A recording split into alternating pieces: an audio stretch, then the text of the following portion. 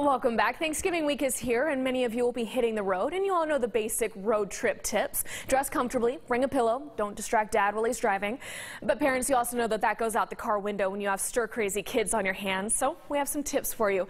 Tip number one, have what I call a distract pack. That's what I named it when I was a babysitter. Have some books, games, and toys that the kids have never seen before.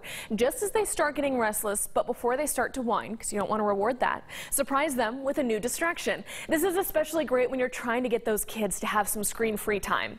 But tip number two, don't forget a power source. Obviously, we know most kids are just glued to their gadgets. You'll want to avoid a meltdown by remembering to have power cords and external chargers ready when battery levels get low.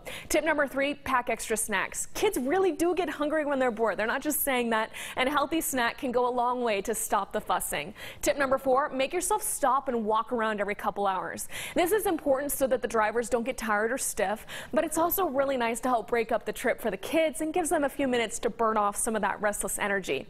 And tip number five, my favorite, road bingo. We played this storm chasing 2 summers ago and it was hilarious. Make the cards beforehand with some family appropriate squares like cow or yellow car, or our favorite, driving with a blinker on. Always causes for a lot of laughter. These tips and more are available on our website, so stop by there. Tell us how you survive a long road trip with your kids and where you're going to be traveling. We want to go with you.